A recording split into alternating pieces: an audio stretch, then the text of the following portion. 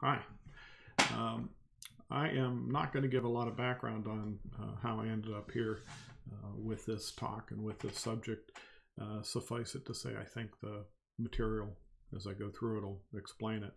But very briefly, I don't think we are going to be able to move forward to a universal healthcare system in America without learning how to use cognitive psychology, prospect theory, all the rest effectively. Conservatives have been doing this for decades, and I think that if we don't get our game together, we're going to be doomed to failure again. Let's see. So I've been reading a lot in the past few years, and some of these readings go back decades, like George Lakoff, for example. But here's a list of the sources. I think I have to give a special shout out to Jonah Berger, as his book, The Catalyst, took all of the things that I've been learning about in cognitive science and put it in a nice structured format for thinking about these problems and how to overcome the barriers with changing people's minds. So here's the resources. Obviously, I can put these some links in the description section, and I will. But if you have any questions or want to find out more, put a message down below, and I'll try to answer it. This is from High Fidelity, the Nick Hornby book. While I've been listening to my gut since I was 14 years old, and frankly speaking, I've come to the conclusion that my guts have shit for brains. This is probably the basis for most of behavioral economics. This is basically a description of Systems 1 thinking. Systems 1 thinking is thinking with your gut. And Systems 2 thinking is the thinking we think of when we think of enlightenment thinking, our dispassionate, reasoned self. Well, unfortunately, our dispassionate, reasoned self doesn't make most of our decisions. Our gut makes most of our decisions, and that is called Systems 1 thinking. And Systems 1 thinking is fast and intuitive, and it is confident, overly confident, according to Daniel Kahneman, who's one of the originators of the theory. Systems 2 thinking is slow and deliberate. It is more difficult, takes more time, and is less confident, always doubting itself, always trying to make sure it has the right answer.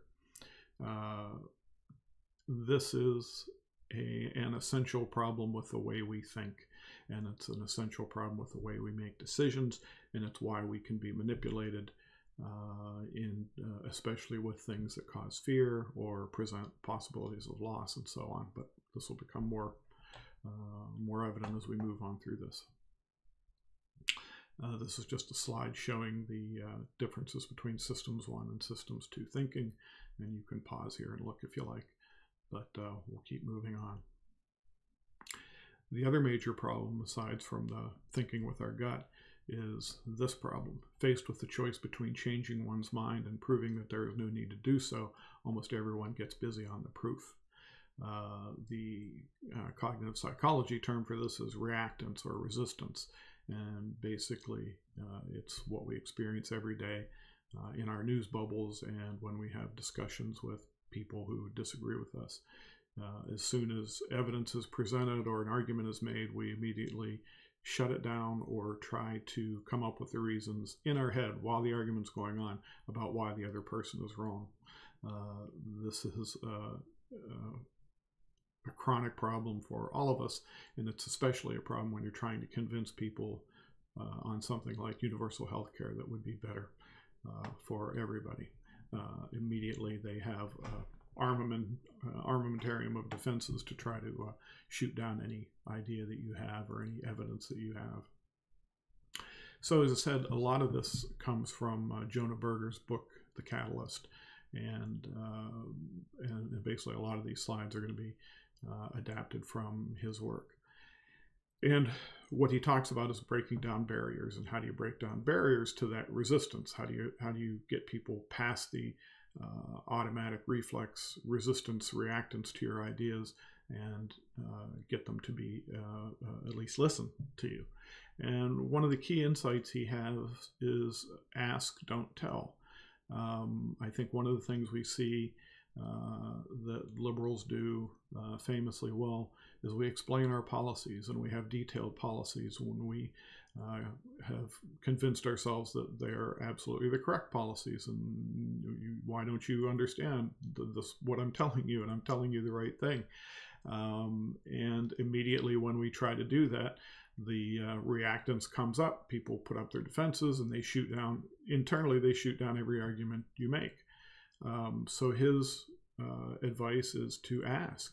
He makes the argument that if people were inclined to think the way we do about universal health care, then they would have already changed their position, right? And they haven't. So ask, why haven't they changed their position? What is it that is causing the resistance? Explore the barriers.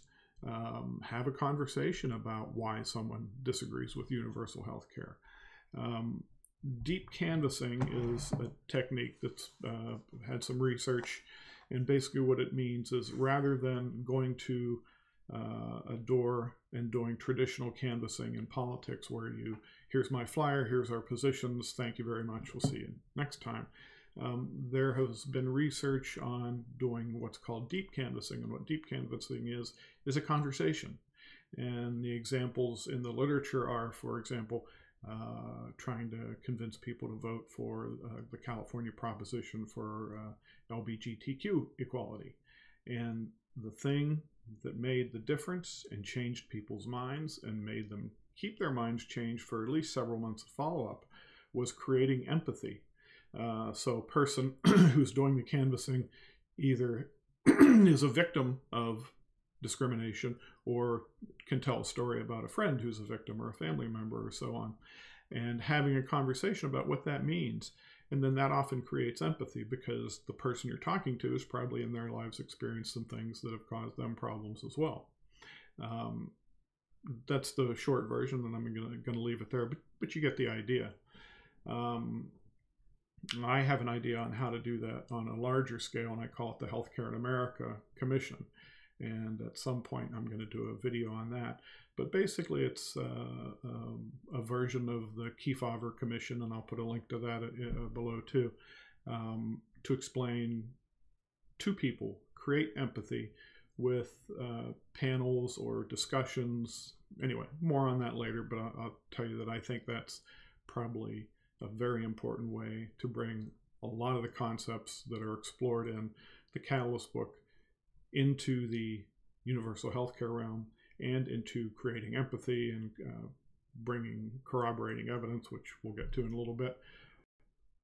But we have to figure out some way to reach people and change their minds.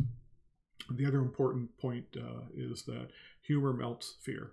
And just being antagonistic doesn't really get you anywhere, right? But if you can bring humor into the argument, that can be very helpful. And the person I've been seeing do this lately is John Fetterman. Seems to do this pretty darn well. He injects humor into his arguments and Twitter feed at least, and so on. And I think that breaks down resistance too. And so it's a very effective tool also. And it's disarming and charming. So some of the things that we often forget when we're trying to persuade people to our position is that people want to have agency. They want to make their own decisions. In the Catalyst book, he gives the example of trying to persuade teens not to smoke. And of course, the original ad campaign featured heavy-handed, fear-mongering about you're going to get cancer, etc. And then they, to make a long story short, they put the teens in charge of actually making the message.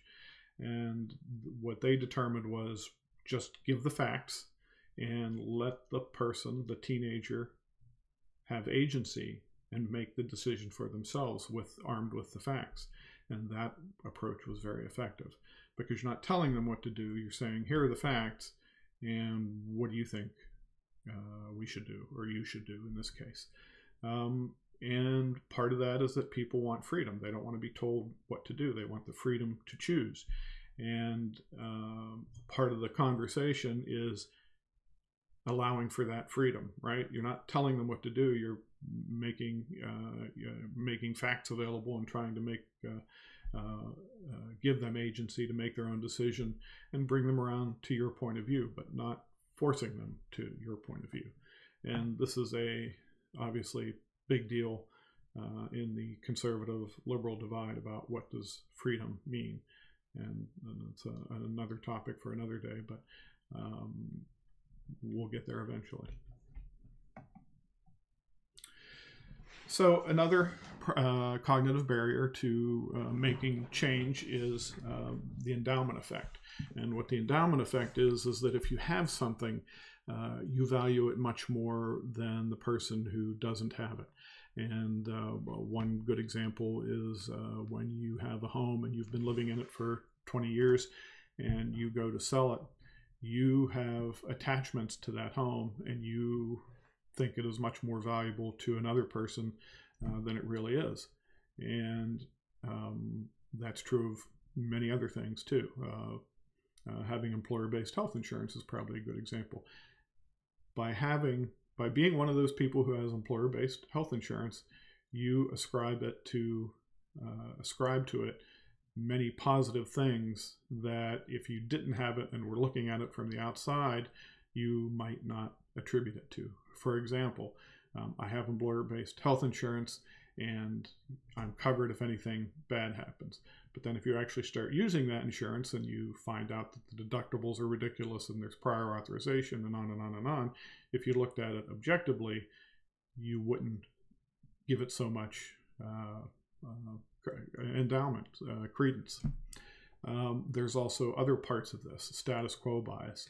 The late, great Uwe Reinhardt used to say that everybody's second choice is the status quo, and thus it always wins. If you have, 300 million people with 300 million different ideas of what we should do, everybody's second choice is what it is currently, and so everybody falls back to that, and so things don't get done. The other issue in cognitive science is loss aversion. And the great example is if you poll people about government-run healthcare or single payer or whatever you term it, if you poll on that, it gets very strong approval, 2/3 generally for Medicare for all or single payer. But as soon as you add to that question a second component, that you will lose your employer-based health insurance or whatever, any additional thing added to that question, and the support drops in half, and that's loss aversion. And I have another written piece about that I'll link to below as well. But loss aversion is very powerful. And the idea that you're going to lose anything, even if it's going to be replaced with something better, the idea that you're going to lose something is very powerful. And so having discussions about universal health care, single payer, and part of the conversation is that you're going to lose your employer-based health insurance is a very powerful negative. And we have to keep that in mind as we're breaking down these barriers. The example of just what I was talking about. Do you favor or oppose having a national health plan, sometimes called Medicare for All? 56% favorability. If you look down, eliminate private health insurance companies along with that, the positivity rate goes down to 37%. Leads to delays in people getting treatment, 26%. Threaten, you see it. So yeah, this is essentially loss aversion, and it's also status quo bias. So it's something we have to account for as we make our arguments.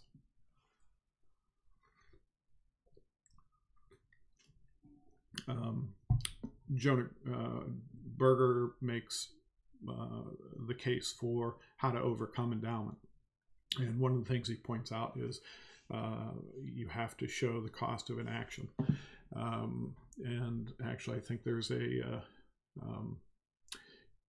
video going around now of John Kerry talking about the cost of inaction on climate change many years ago. And he talks about how we keep paying for inaction on climate change with increased weather events and flooding and so on, and fires, etc. And the cost of inaction in that case is extremely high. He gives another example in his book about someone who has all their money in basically a savings account, earning 0.5% or less of interest, and showing them that if you just invested in something safe like bonds or an index fund or something like that, this is what your return would be, showing them the cost of inaction. And I think we can do that with healthcare very clearly, because there are so many benefits to overhauling our system. Again, that'll be another topic, but you get the idea. We tend to not want to change, and we need some way to break down that barrier, and exposing the cost of inaction is one of those ways.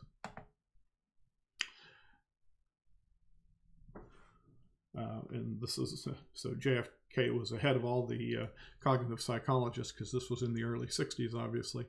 There are risks and costs to a program of action, but they are far less than the long-range risks and costs of comfortable inaction. So he was way ahead of the game. It's also important. One of the costs of inaction is financial and economic sustainability. And by financial sustainability, I mean you personally as an individual. Is getting sick sustainable to you? Actually, it really isn't. There was a recent study from looking at cancer patients, and after the first 2 years after a cancer diagnosis, about half of the people had burned through their life savings. That is unsustainable financially. We don't know if we're going to get cancer. We don't know if we're going to get heart disease, but we do know that the cost of getting sick is unacceptable and toxic. Financial toxicity actually is the term they use.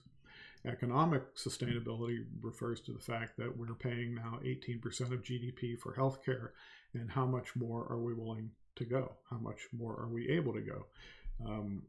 Right now we're paying that 18%, and we're rationing care ruthlessly, right? We're rationing it by income. And if you can't afford healthcare, you don't get healthcare. So the 18% actually just goes to a portion of the population. And that is obviously far higher, you know all this, far higher than any other country, but it's probably not economically sustainable. But what it is politically sustainability. And what I mean about that, and this is from Uwe Reinhardt as well, political sustainability refers to the fact that there are millions, hundreds of millions, billions of dollars going into the political system to keep politicians voting for the status quo and even making it more profitable. So it is incredibly politically sustainable because of the money flowing into the system. That is a huge problem. And when you ask people what the barriers are to healthcare reform, most activists know that it's the medical industrial complex. It is the moneyed interests that like things just the way they are. Thank you very much. So unfortunately, it is very politically sustainable, and we have to combat that and talk about the other two, the financial and economic unsustainability. And I think another point, the financial toxicity is unique to America, right? If I get cancer in Germany in 2 years, I will not have burned through my life savings. In France, the same, and so on. So that is a cost of inaction, right? And if you can pair that with loss aversion, that could be a very powerful tool, right? Showing that the financial toxicity of our system is a great risk of loss to you and your family. Finally, just briefly, the sunk cost fallacy is that we've already spent trillions and trillions of dollars on our healthcare system as it is. We don't want to waste that money, right, by changing the system. And the analogy that Dr. Berger uses is that, well, if you had a company and you had multiple divisions, and one of the divisions is not performing well, but it's been around for 5 years or 10 years, you're likely to keep it in the budget and you're likely to keep going. However, if somebody came to you and proposed this division, and said, this division is going to do X, Y, and Z, and these are going to be the returns, you would never greenlight that. And yet, because we've been doing it, we will keep doing it. So we have to approach the healthcare system in the same way. There's no reason to continue this horrible, inefficient system just because that's the way we have it now.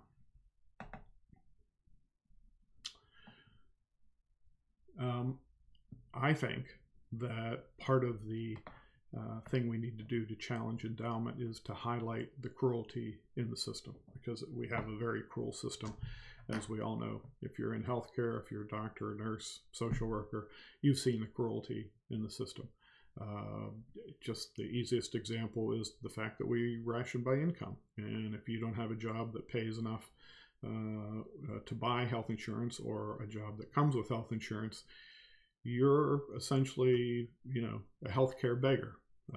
You beg for services, you go to the federally qualified healthcare clinic and so on. There's a tremendous human cost to the healthcare system we have in the U.S., and I'll leave that to you, but there's plenty of suffering, plenty of anxiety, plenty of financial cost, and on and on and on. So as part of my way of combating endowment is to make it clear that the thing we're endowing with such positive feelings does not deserve it, and we have to talk about that and highlight that cruelty. And one of the other ways is to talk about employer-based insurance versus what happens in the OECD, the European nations. As I just pointed out, if you get cancer in a European nation, you're not going to go bankrupt. But on employer-based health insurance, if you lose your job, you could easily go bankrupt. How many know people who have gotten cancer or heart disease, lost their job, lost their insurance, lost their savings? Yeah, it's pretty common. In Germany, no, doesn't happen. Another issue is, again, with endowment, how to combat it is to change the conversation from what are called market norms to social norms. And Dan Ariely in his book gives the great example of if you ask a law firm to do a task for your nonprofit for free, they will almost certainly say yes. If you ask them to do this service for a discounted rate of, say, $25 an hour, they are almost never going to do that. Because what you've done is you've changed from the social norm of doing something good for free to a market transaction and paying a discounted rate. And when you switch from social norms to market norms, the internal thinking about them changes drastically. And this is actually the classic problem with healthcare reform. In conservatives' minds, healthcare is a market good, and you get what you pay for. If you can't afford to pay for it, you don't get anything. And if you're really wealthy and can afford to pay for a lot, you get a lot. Whereas liberals view healthcare as a social good, like education, like police protection, like fire protection, and so on, Social Security. And once we engage with conservatives, their cognitive mindset is that market norm, and ours is a social norm, and we have to bridge that gap and figure out how to get people to think about it as a social norm and frame it as a social norm and not a market norm. And along with highlighting the cruelty and the cost and so on, we need to make those the new reference points. We can't let the reference points for employer-based health insurance be that, oh, I have health insurance and therefore I'm going to be safe if anything happens to me. That is not the reference point, because that is not what happens in America by and large.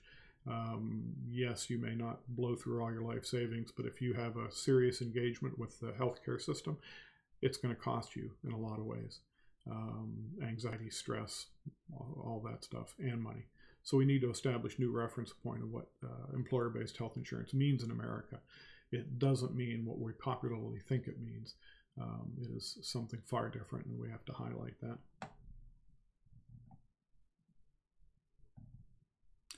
And I think this is important.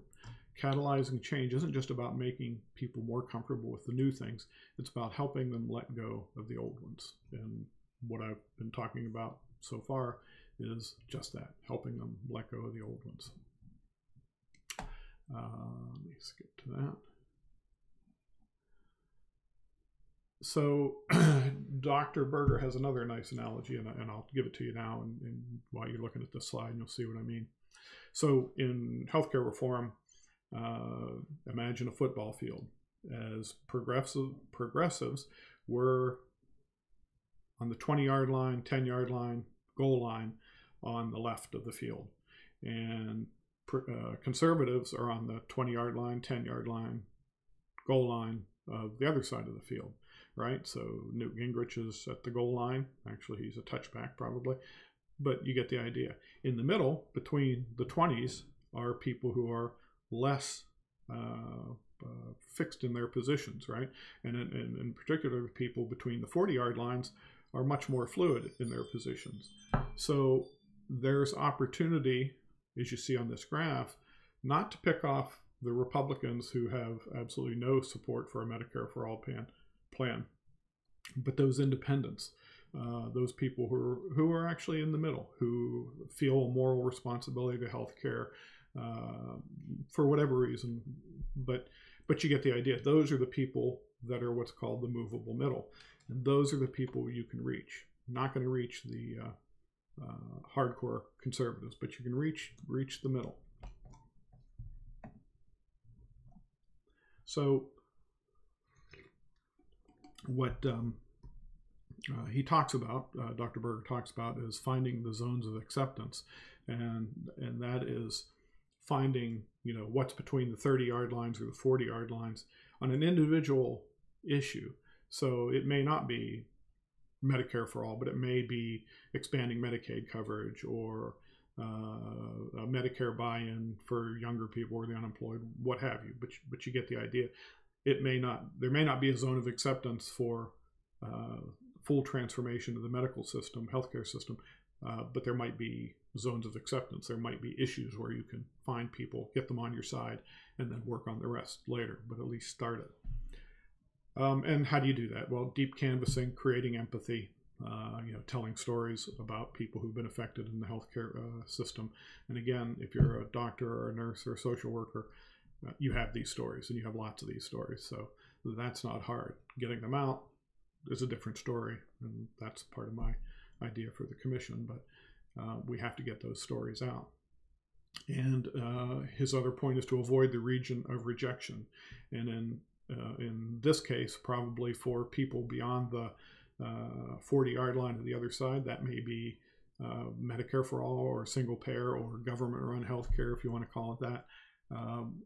But when you start down that cognitive path, that's the region of rejection, right? They're going to out of hand dismiss you, put up their reactants, and immediately start thinking of reasons why you're wrong. So you have to avoid going there. And what you need to do is find the movable middle. You need to find either the issue or the message, or something that is less unacceptable, right, to the people you're trying to persuade. Again, that's going to require a lot of research to figure that out. It's going to require research to figure out what the good messages are, the workable messages are, and also to find out who the targets are, who is persuadable. Is it going to be religious people who remember the Gospel of Matthew, or is it going to be atheists who can be moved from the market norms to the social norms? Libertarians, I guess I should say. The other thing he suggests is to ask for less. So maybe instead of asking for an entire overhaul of the system with Medicare for all in one fell swoop, maybe ask for Medicare buy-in for 60 to 65, or Medicaid purchase, etc., whatever. But you get the idea. But you don't have to ask for the whole hog all at once. You can ask for it piecemeal. This is less satisfying, I know, but if it moves the ball down the field, so be it. Switching the field is the concept of getting people to not be in their bunkers and have conversations, and particularly to foment what's called active processing.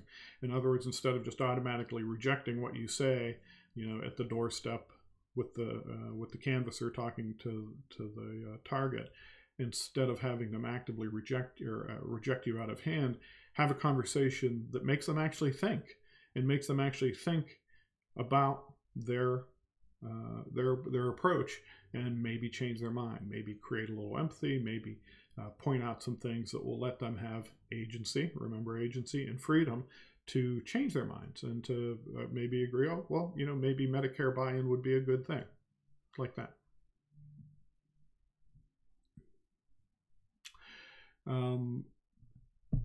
Finding the zones of acceptance is essentially the opposite of avoiding the rejection zones, right? So we're trying to find things that people could agree with. Anne Applebaum, I'll put a reference to this, makes the argument that we should appeal to patriotism. And I won't go into too much about it, but Danielle Allen, who wrote a book on the reading of the Declaration of Independence, talks about how the Declaration appeals to not just freedom, but freedom and equality, and that without equality, freedom is not freedom. Edwin Chemerinsky wrote a book about the Constitution, interpretation of the Constitution in a progressive way, and promoting the general welfare is right there at the top of the things the Constitution is supposed to do. I argue about the Golden Rule. There's a terrible puritanical streak in American politics, and it harms us. It harms us a lot. Every religion, every philosophical school in the world has some version of the Golden Rule, pretty much, right? The only two exceptions, I argue, are Ayn Rand and her objectivism, and often, sadly, modern evangelical Christianity in America seem to often just reject that rule, at least as it applies to population in general. They might apply the Golden Rule in individual circumstances, but it is not a pervasive, overarching phenomenon for them.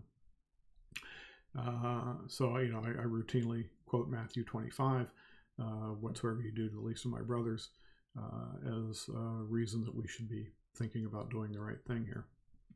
But the puritanical streak in American politics is deep and broad, and I'll try to put a reference down below about that if you want to read more about it. So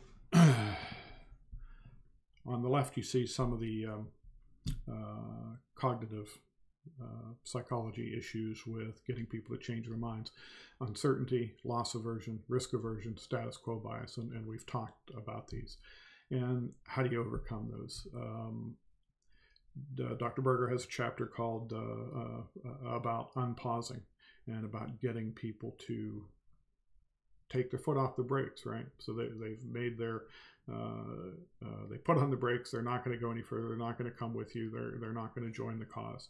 And how do you get them to unpause and maybe take their foot off the brake at least a little bit? So one of his business arguments is to harness freemium, like Dropbox having a free service. If anybody can think of a freemium application to healthcare, I'd love to hear it. I haven't been able to come up with one, but I put it in there for completeness because it's in the book. The next way to unpause people is make it painless, reduce the upfront costs. For example, if you become unemployed, you are automatically enrolled in Medicare or Medicaid at no cost to you. It's just part of the social safety net, right?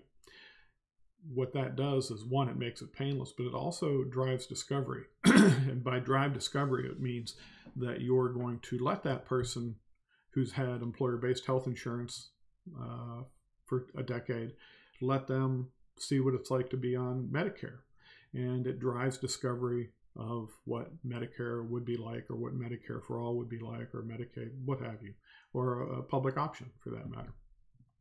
And then also make it reversible. So you've tried the Medicare while you're unemployed, and then you get another job or you start a business, you can either keep it or you can go back to what you were doing before or buy insurance on the exchange or what have you, but it's reversible. And that's much less fear-provoking, making something reversible. Yes, you can come into Medicare, you're only 40 years old, but we're going to let you go on Medicare because you're unemployed, knowing that when they're employed again, they get another option for healthcare insurance. They can reverse this decision. It's a great tactic. And then use inertia endowment, because once you've gotten the Medicare, maybe you like it. And if you like it, it is now yours, and you have now endowed it with that special sauce that makes it yours, and you want to keep it. And once you have it and once you like it, at least to a degree, inertia, meaning having to change it, will make you more likely to keep it. You're more likely to just stick with the status quo. There's a whole set of behavioral economic research about that kind of thing. But you get the idea. Once you have it and it's working great, you might just keep it, right? I mean, you could go on the exchange or you could go back to your employer-based health insurance, but if this is working, why? And I think I added this myself, is use uncertainty.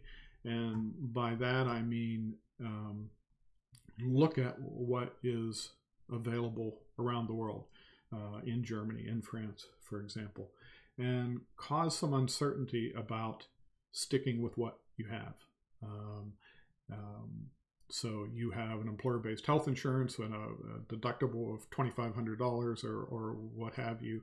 And if you can inject into the conversation the idea that, well, you know, they don't have that in Germany, they don't have that in France, their out-of-pocket costs are X, and you get the idea. They don't have a maximum limit. You get it. So that would, to me, would be using uncertainty and helping people on pause. Okay, corroborating evidence. Yeah, let's see here. I thought I had another slide. Here we go. Corroborating evidence. So once you've gotten the rest of everything, you know, in hand, you've gotten all the other things that I've been talking about in hand, then it becomes important to have corroborating evidence. Sources that can corroborate what you're saying. So, for example, you're doing deep canvassing and you talk to somebody about universal health care and they're looking at you and they're thinking, well, why should I believe you? Well, if you can apply some corroborating evidence, other sources, to verify what you're saying or to validate what you're saying, that is very important. And what are the type of corroborating evidence sources that are meaningful to people? Well, as you can see here, they want to hear from people like them. They also want to hear from people who are not like them. They want some diversity in the opinions. So they don't want all people who work at the same job with them in the same pay grade, etc. They want people like people who are in healthcare, a nurse, for example, right? They like people that they know. So if their cousin is a nurse or a social worker and can corroborate what you're saying, that's a very powerful source. People who are respected in the community. Nurses and doctors are great for this, right? We are respected in the community. Nurses more than doctors, but we're all up there. So if you can have corroborating sources like us, that's very helpful. Organizations are helpful too. You know, the AMA has been directly opposed to universal health care for decades, except for lip service, frankly. But if the AMA came around, that would be a big deal, right? There are other physician organizations, nurse organizations, and other organizations that can be very helpful providing corroborating evidence. So those are just a few of the sources. Sorry, I'm going to go back up here a little bit.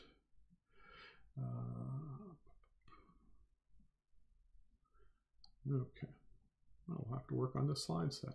So then the other question is, how do you deliver corroborating evidence? When do you deliver it, and how do you deliver it?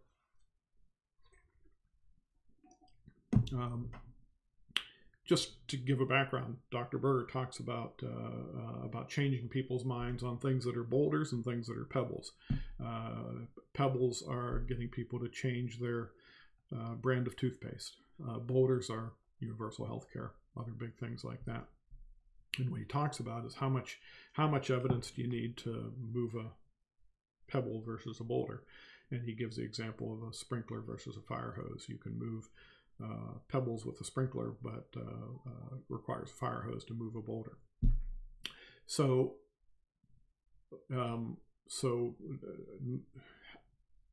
when and how do you give the evidence? Do you give it all at once? He gives the example of an intervention where everybody you know comes and tells you that you need to quit abusing drugs or whatever it is.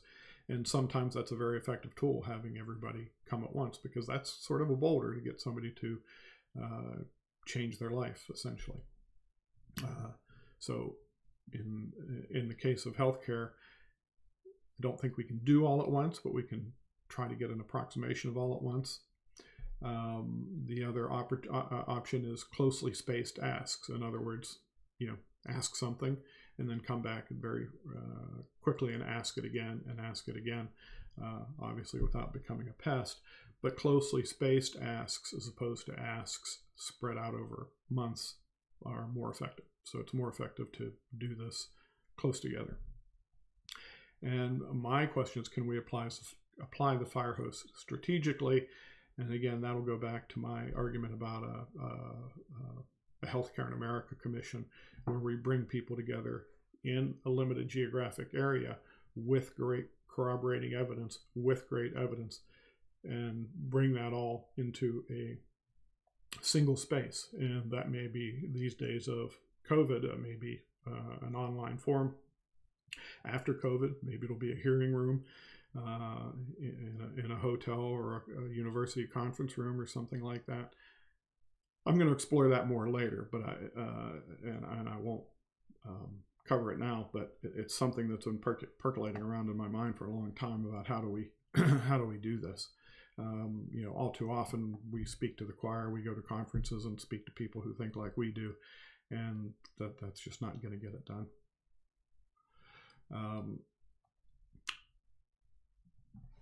Anne Applebaum, and again, I'll put this reference below, makes the point that it's very useful to get people who were on the same side as your opponents who've come over to your side, the disillusioned. So Wendell Potter comes to mind, worked for the healthcare industry forever, came over to single payer side, universal healthcare side, and he's a very effective advocate because he was one of them, so to speak.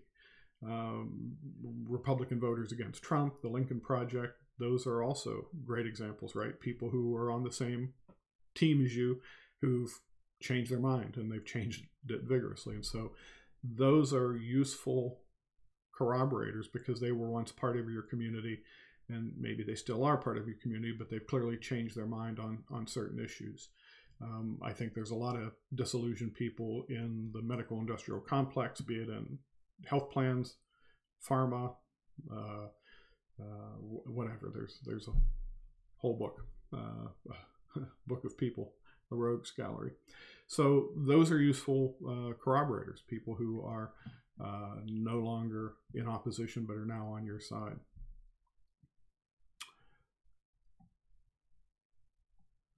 Okay, so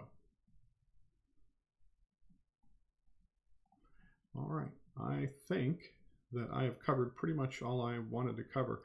The only other thing to say is that there are people, and I'll just go through this real quickly, there are people who've come across from the other side, and this is the conservative case for universal health care, and this was from an article in 2017, and I'm not going to read this. I'll throw the slides up here and you can pause and read them. But basically this is a conservative making the case for universal health care and why it makes sense. So let me go to the next slide.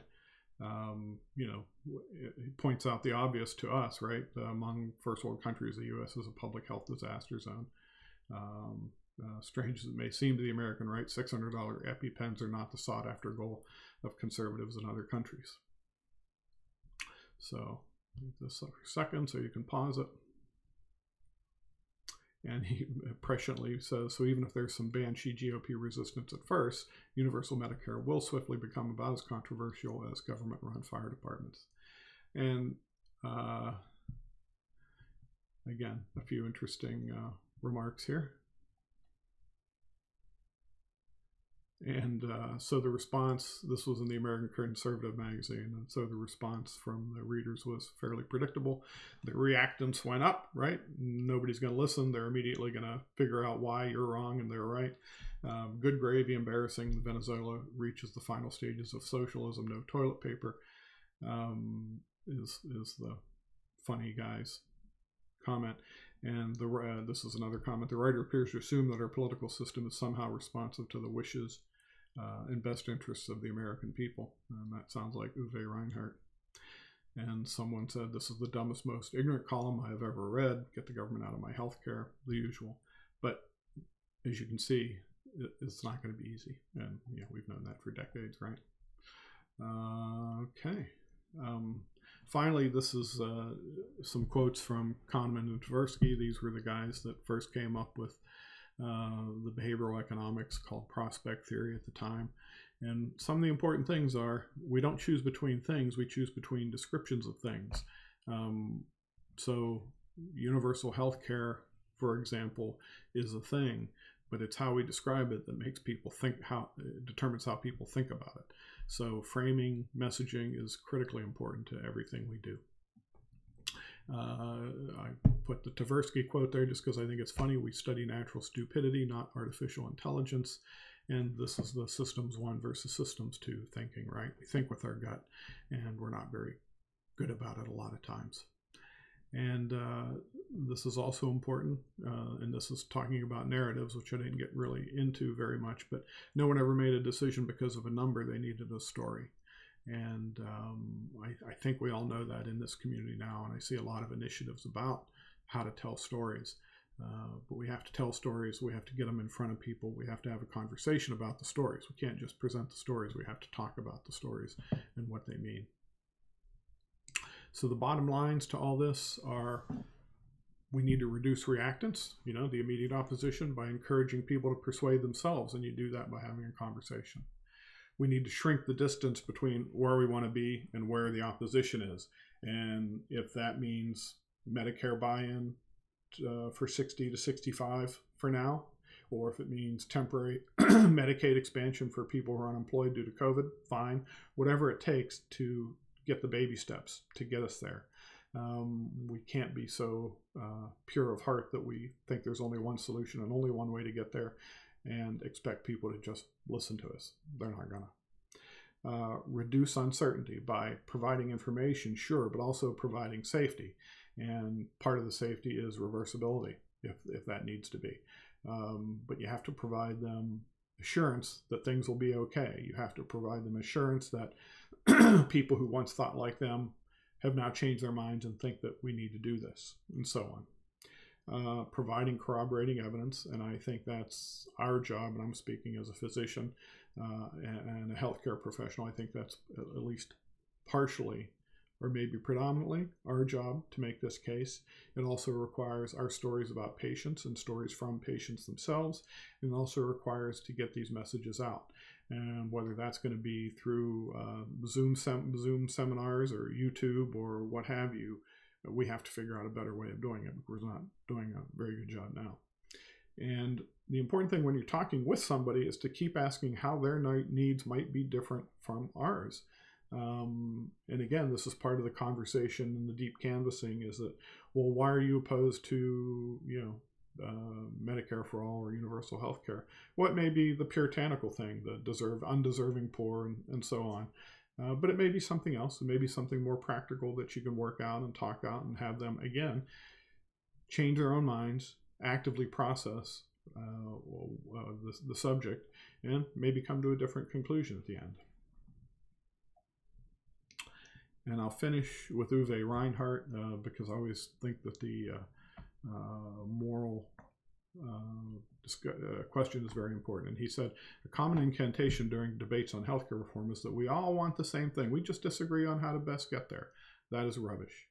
And he's right. There are way too many Americans who absolutely do not want universal health care.